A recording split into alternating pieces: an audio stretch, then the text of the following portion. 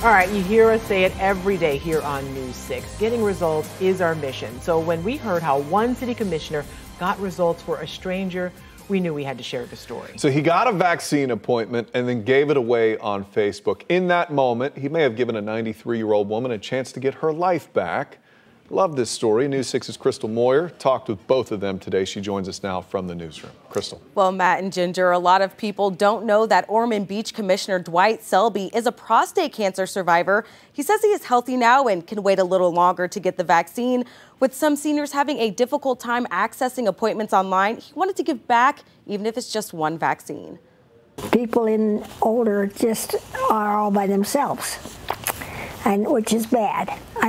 Everybody needs friends. Ruth Graw is an active 93-year-old diagnosed with multiple sclerosis. My hands are pretty numb and my feet. She's ready to see her loved ones and enjoy activities again, but says it's been difficult to get an appointment for a COVID vaccine until her daughter saw a post on Facebook.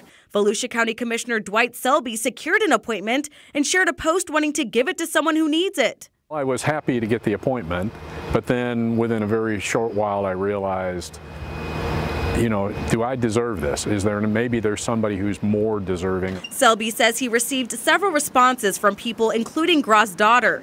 When Selby heard about Graw, he delivered all of the documents for the appointment, a generous gift for someone he didn't even know. It's really not about me. It's about this system and helping the people who need it the most to get it. I couldn't believe it. I really couldn't believe it, because no one was getting them. She received the first dose of the COVID vaccine at the Volusia County Fairgrounds earlier this week. She says after a year of living in what seems like a bubble, she has something to look forward to. I have a bunch of great grandchildren and little ones, which I haven't been able to see much. I guess I can go around and kiss everybody.